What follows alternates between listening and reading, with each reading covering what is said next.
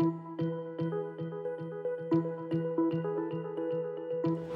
from Mount Allison University. We are thrilled that you're considering pursuing a degree with us here. My name is Susie Andrews, and I'm a member of our Department of Religious Studies. In Religious Studies, we teach courses like religion and pop culture, Buddhism. We have an exciting new program in community engaged learning where the region is our classroom.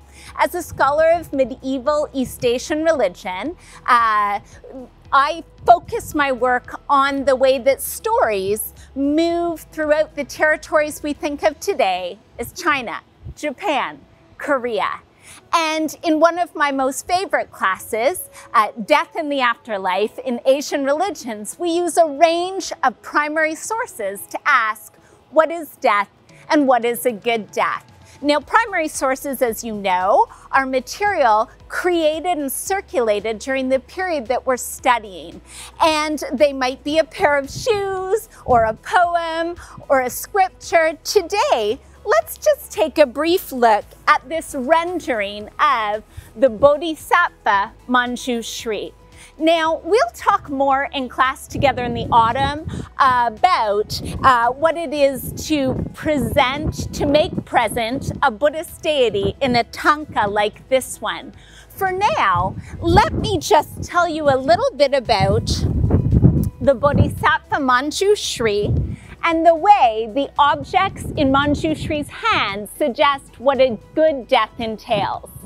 So Manjushri is a highly perfected Buddhist superhero, if you will, a bodhisattva, a being who has awakened to the nature of suffering and its cause, a bodhisattva. And a bodhisattva Manjushri is associated in particular with wisdom, insight. That's why Manjushri is such a good fit for Mount Allison University. In Manjushri Bodhisattva's hands, you're going to see two objects. Now, if you're watching this at home, I want you to pause me and take a closer look. For now, let me help you out. You're going to see in one hand a sword, and in the other a flower, a lotus. And it's in details like these in a 21st century tanka that comes from the western region of the highly contested territory that is China. It is in these details from the 21st century tanka that we get answers to the question, what is death? What's a good death? Because here we see a sword that, like Manjushri, slices through ignorance. Ignorance that many Buddhists understand binds us to a cycle of death and birth, death and birth. As many of you likely know, right? Buddhists understand us to have lived many lives in the past, and they anticipate we'll live more into the future, right? And what leads us in the cycle of samsara is ignorance. Manjushri, however, has made a vow to cut through ignorance and to help us wake up to the truth that's binding us, and then end our suffering in this cycle here. Death then might be a continuation for the tanka, right? And for the Buddhists who created and circulated it. The lotus suggests something similar. Lotus, tradition tells us, can grow in the muck and mire, not unlike us, okay?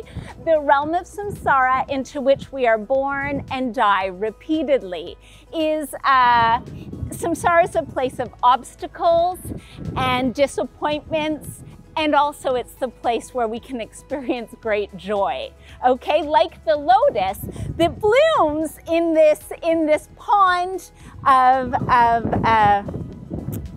disappointment, right?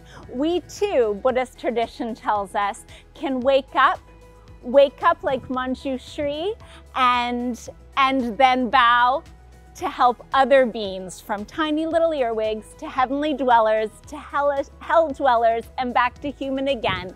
We can wake up to the nature of our existence and then vow to end the suffering of all other beings. That is the path of the Bodhisattva.